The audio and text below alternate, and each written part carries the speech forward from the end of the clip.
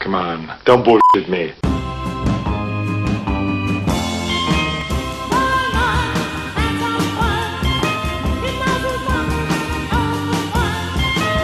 Complete line of bullshit! This administration also puts forward a false choice between the liberties we cherish and the security we provide. I will provide our intelligence and law enforcement agencies with the tools they need to track and take out the terrorists without undermining our Constitution and our freedom. That means no more illegal wiretapping of American citizens. No more national security letters to spy on citizens who are not suspected of a crime. No more tracking citizens who do nothing more than protest a misguided war. No more ignoring the law when it is inconvenient. That is not who we are. And it's not what is necessary to defeat the terrorists.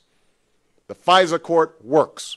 The separation of powers works. Our Constitution works. We will again set an example for the world that the law is not subject to the whims of stubborn rulers and that justice is not arbitrary. This administration acts like violating civil liberties is the way to enhance our security. It is not. There are no shortcuts to protecting America.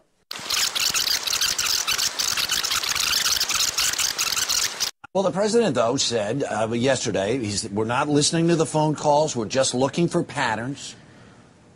Harry, I don't have to listen to your phone calls to know what you're doing. If I know every single phone call you made, I'm able to determine every single person you talk to. I can get a pattern about your life that is very, very intrusive. And the real question here is, what do they do with this information that they collect that does not have anything to do with Al-Qaeda? There's a whole deal when you talk about this kind of stuff where under the law they're supposed to demonstrate that they're getting rid of and not keeping any extraneous information that they pick up on wiretaps and or pick up in sweeps like this. And the president's saying, I think I wrote down, he said, this is not mining or trolling. Mm-hmm. If it's true that 200 million Americans' phone calls were monitored in terms of not listening to what they said, right, but to whom they spoke and who spoke to them, I don't know. That's the Congress should investigate this. Man, this is some bullshit. Boo this man.